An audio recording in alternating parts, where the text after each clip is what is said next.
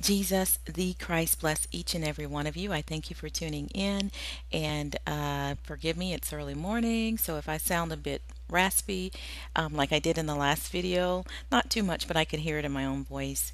Um, in the last video on sin overgrowth, please forgive me. Yeah, I do ask you to go and listen to that video. It's a short clip, but I think it's something that God used, something practical, showing us the overgrowth there, and also gave us a spiritual application as well. All right. So I thank you for tuning in. I thank subscribers, new, old, every one of you. God bless you.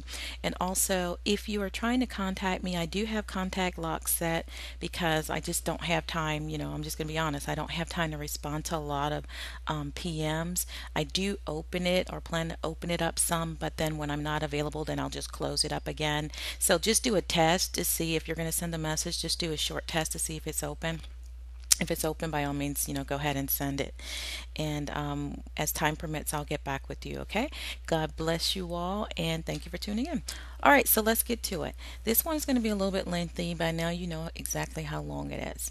All right, but I just titled it just as it is. I thought of a way, trying to think of a way to sugarcoat it. There's no way to sugarcoat it, okay? Please know that I do not mean any offense at all. So don't take any, okay? All right.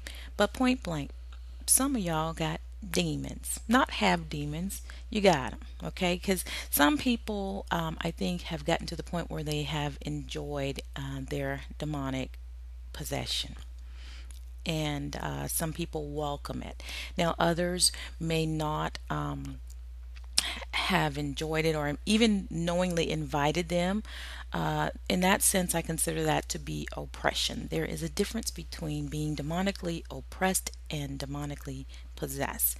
But I just want to speak with you briefly about this whole issue of demons and do they exist? Do we have to deal with that today?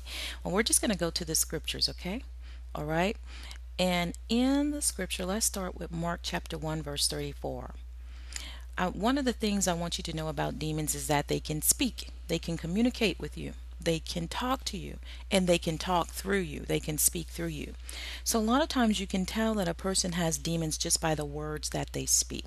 Mark chapter 1 verses 34 says, "And he healed many that were sick of divers diseases, and cast out many devils, and suffered not the devils to speak, because they knew him." All right, so that's one example.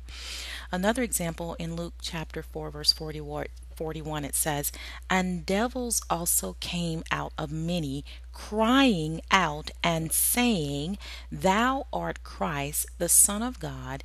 And he, rebuking them, suffered them not to speak, for they knew that he was the Christ." So we see here that demons have the ability to speak through the person whom they are possessing.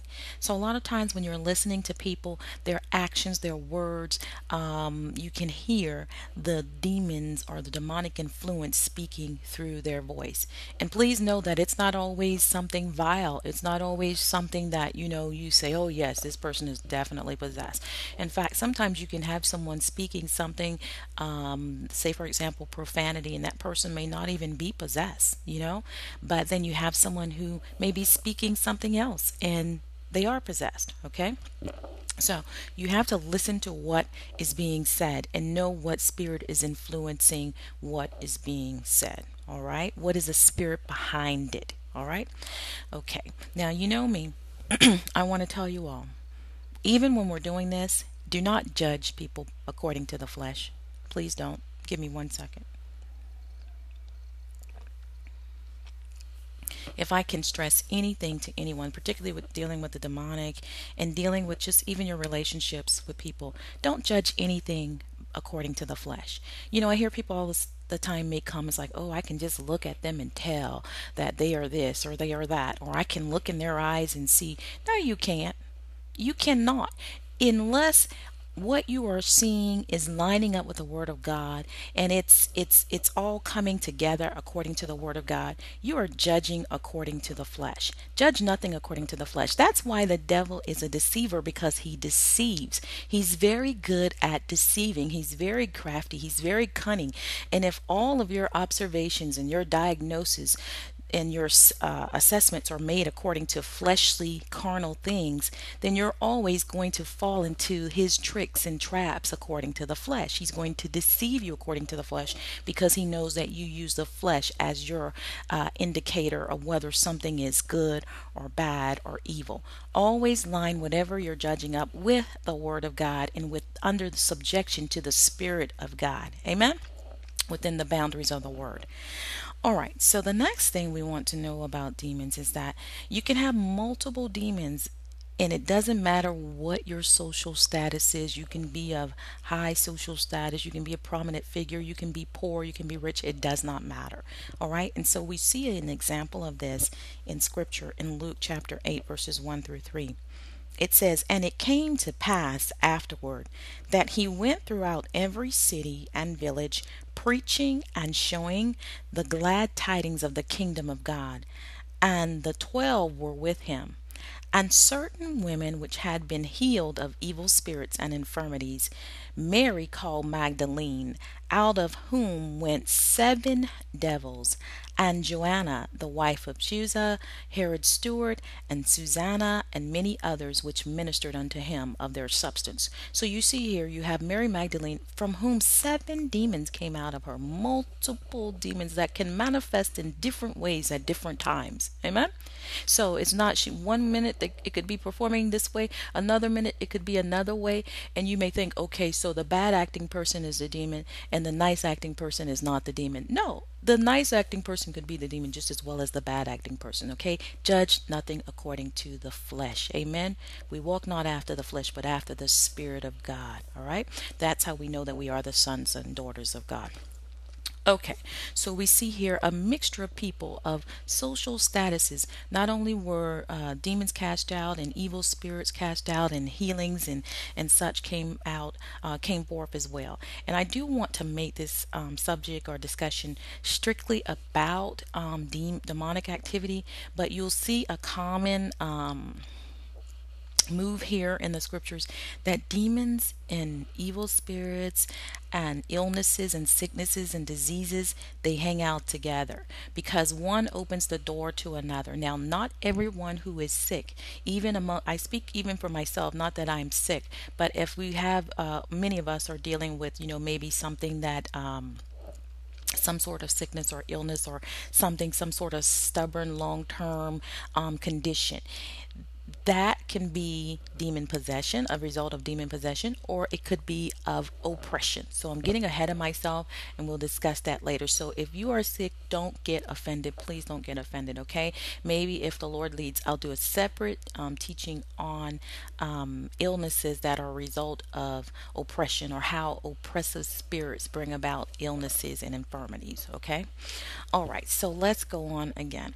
All right, so something else about demons. Remember, we're speaking about demon possessions and how you can identify demonic activity in a person or in ourselves. Let's not exclude ourselves. Okay, all right. One other thing about demons that we need to know is demons have tables and receive offerings and dedications. Yeah, they love to be worshipped, or they will receive offerings and sacrifices. Just like you think that you're offering something to God, demonic activities receive them in the same way. All right, and sometimes people think that they're doing God, they're paying honor to the Lord, but it's actually to a demon that's influencing their act. All right, let's look at 1 Corinthians chapter 10, verse 20.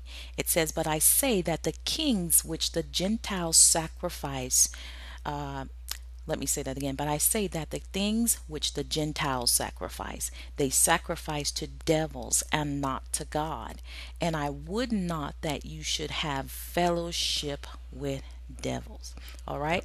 So what it's saying here, that many are fellowshipping with devils and demons and suppose that they are worshiping the true and the living God. right? See, whenever you mix Christ with anything else, you open yourselves up to communing or fellowshipping with devils.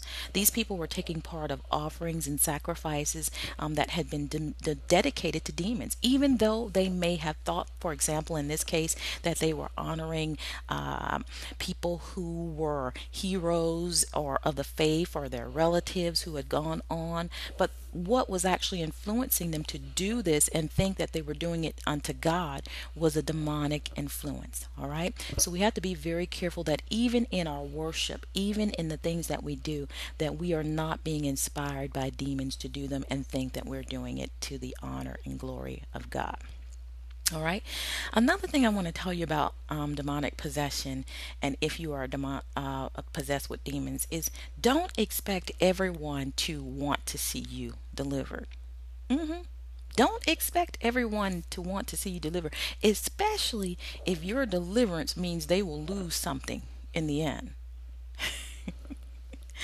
All right, let's read Matthew chapter 8, verses 28 through 34. Let me give you an example. Matthew chapter 8. Give me a minute to get there. Matthew chapter 8.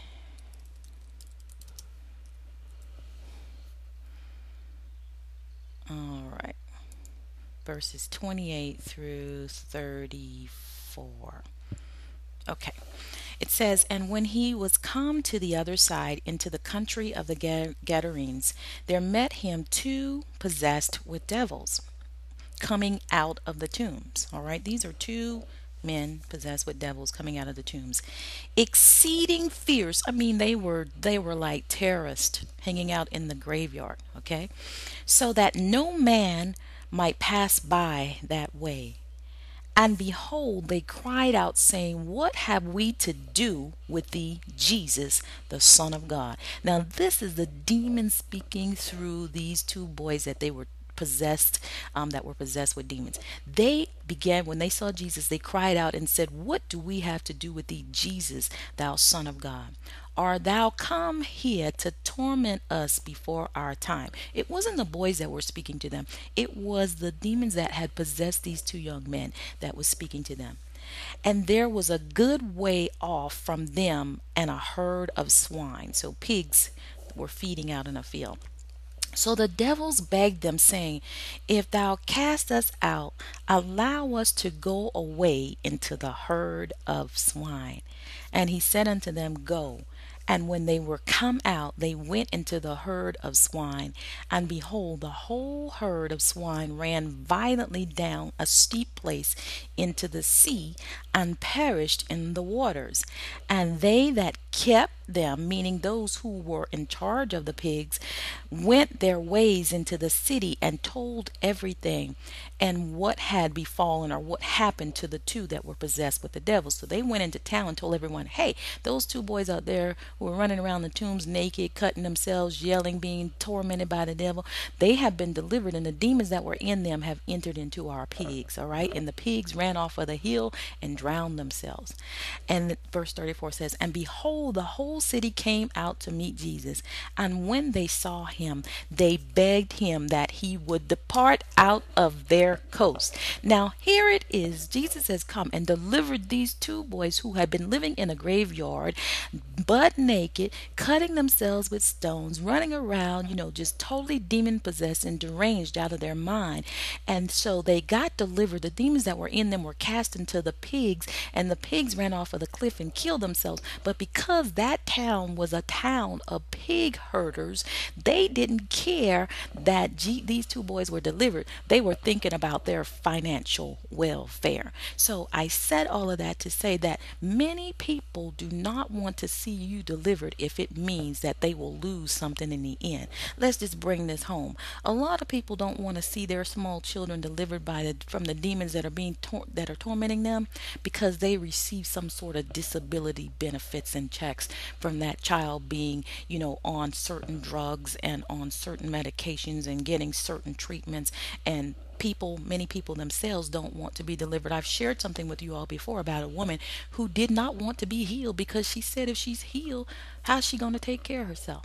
because for all of these years she has been disabled and she has no job skills. And if she got healed, that means she would lose all of her benefits. Listen, many people don't want to see you deliver because your deliverance means they will lose something. Even if it's not financially, they will lose some sort of advantage that they are gaining by you being bound. But in the name of Jesus Christ, I declare that you will be delivered, saved, healed, and set free from every demonic possession today in Jesus' name. Amen. You have to believe it and receive it in Jesus' name. Do not allow people's greed to keep you bound. All right, so let's move right along. I'm going to skip some of this because you know what? I really don't want to go into the healing issue today, okay? But we may have to cross some of those lines. All right? So, another thing to know about demons is that they can cause people to fight and they can cause people to make decisions. They influence people into entering into wars, into disputes, not only, national wars, but disputes. They run in certain territories and they can cause all sorts of conflicts in those territories, and they can influence people even to enter into war. Let's look at Revelation chapter 16 verses 13 through 16. It says, "And I saw three unclean spirits like frogs come out of the mouth of the dragon, and out of the mouth of the beast, and out of the mouth of the false prophet. For they are spirits of devils," or one translation, demons, "working miracles, which go forth into the kings of the earth and of the whole world, to gather them to battle of the great day of God Almighty. Behold, I come as a thief. Blessed is he that watcheth and keepeth his garments, lest he walk naked, and they see his shame. And he gathered them together into a place in the Hebrew tongue called Armageddon." So we see here that the false prophet, the beast, and the dragon himself, they will all be demon possessed, and they will be speaking words that have been inspired by demons and unclean spirits, even spirits like frogs, right? And they will enter into the end time battle and cause other people to enter into the end time battle through words that they will speak and through miracles. And those miracles may not always be miracles like we think them from a religious standpoint or from a Christian or faith standpoint. The miracles that when we think of the word miracle, it may just be signs. It may be great inventions that they create. It may just be things that they bring about, laws and treaties that they bring about, which will serve as a great sign.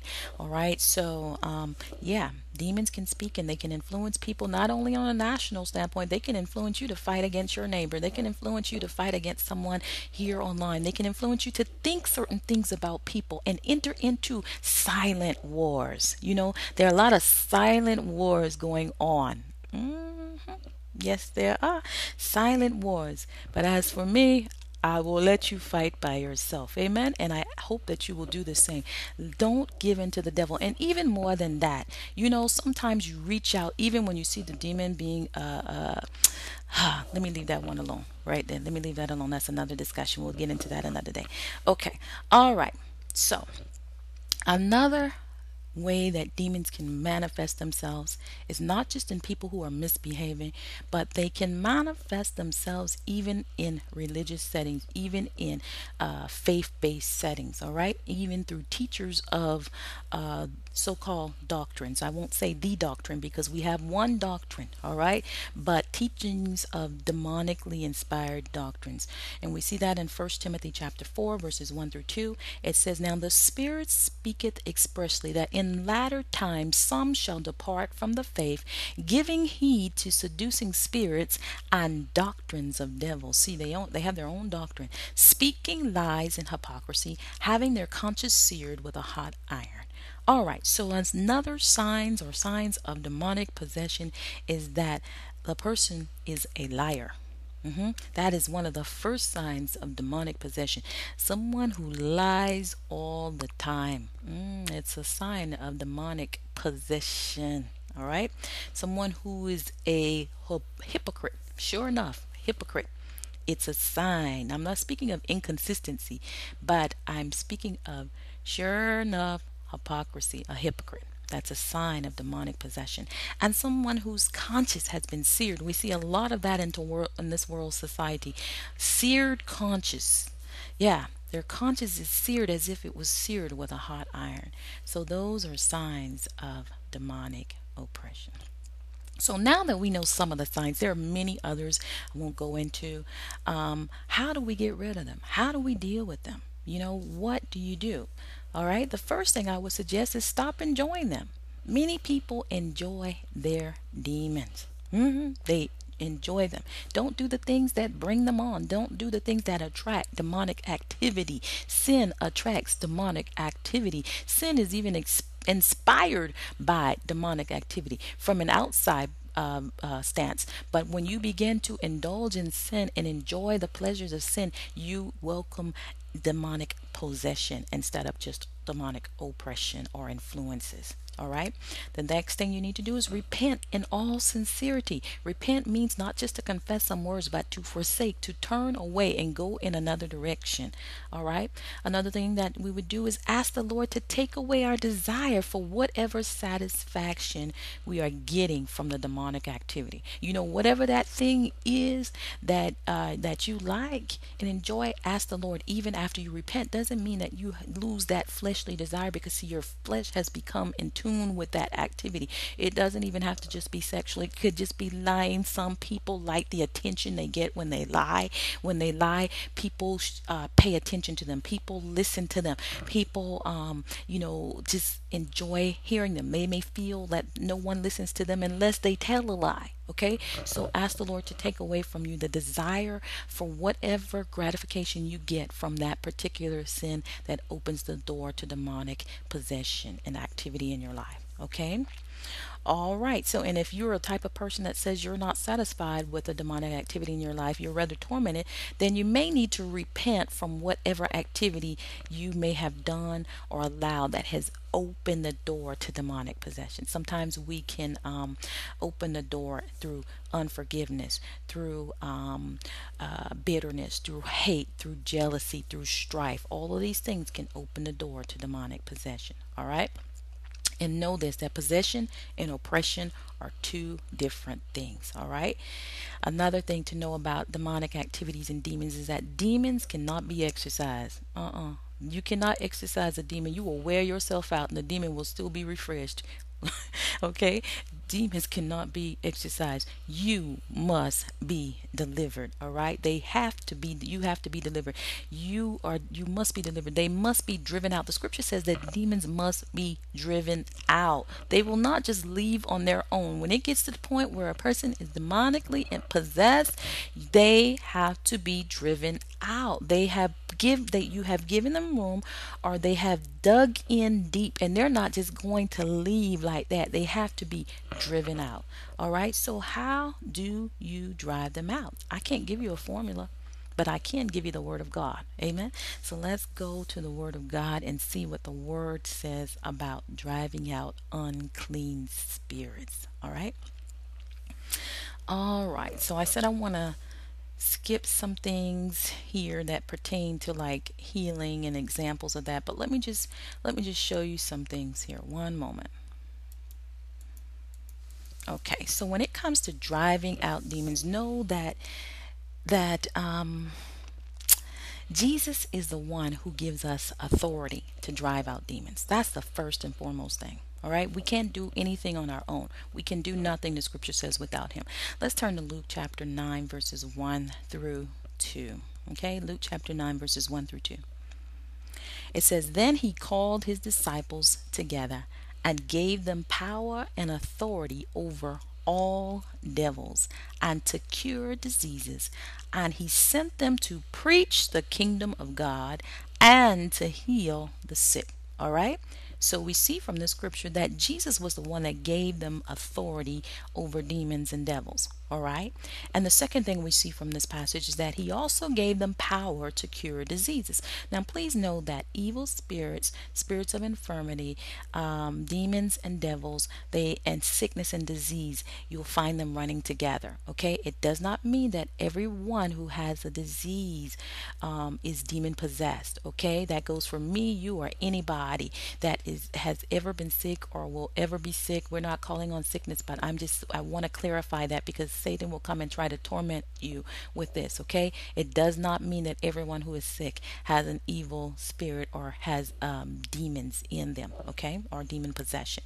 But uh, it could mean that they are oppressed by a spirit of infirmity. All right, like the widow woman who was oppressed by the devil, and Jesus loosed her on the Sabbath day. She had been possessed or oppressed, I should say, for many years and bound. The scripture says she had been bound by Satan. See, a lot of things that are going on is not necessarily possession. A lot of it is being bound, but there are people who are possessed. All right, so just wanted to clarify that, make sure that we understand what I'm saying here. All right. So I want to show you that from the Luke scripture that Jesus is the one who gives us authority over demons and demonic activity. The second thing is that he also gave them power to cure diseases, and that diseases and spirits of infirmities and illnesses often travel with demons, okay, and demon activity. And the third thing is that he sent them to preach. This is the most important thing. All right.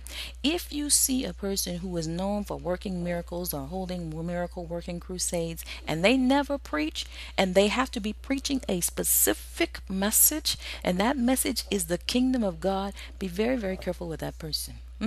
If I don't care if they get up and they begin to preach and they only give you healing scriptures, even be careful with that. When Jesus sent the demons out of the not the demons, forgive me, the disciples out to cast out demons, he sent them out to preach the kingdom of God and then to cure all who had diseases. If someone is only preaching healing scriptures, that is not the ministry that God has ordained, or they're not operating in the way in which God has ordained them to carry out the healing of people and bringing about deliverance. Jesus always sent them out to preach the kingdom of God. So you may say, well, how do I know if a preacher is preaching the kingdom of God? That's a very good question. I'm glad you asked. The scripture tells us what the kingdom of God is. It says in Romans chapter 14, it says in verse 17, it says, for the kingdom of God is not meat and drink. All right? Not what you eat and what you drink. That's not preaching the kingdom of God. All right, I know some of you have fallen out with me right there. But the kingdom of God is righteousness and peace and joy in the Holy Ghost. Amen.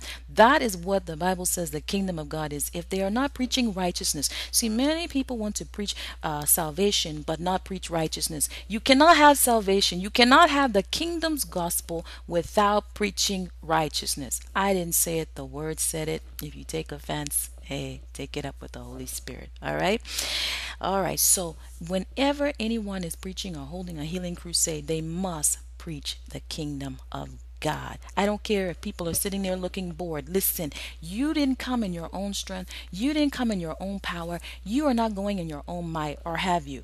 You should always go in the name of Jesus Christ and in the gospel of Jesus Christ. And that gospel is the gospel of the kingdom of God. And that kingdom of God gospel is righteousness, peace, and joy in the Holy Ghost. Amen.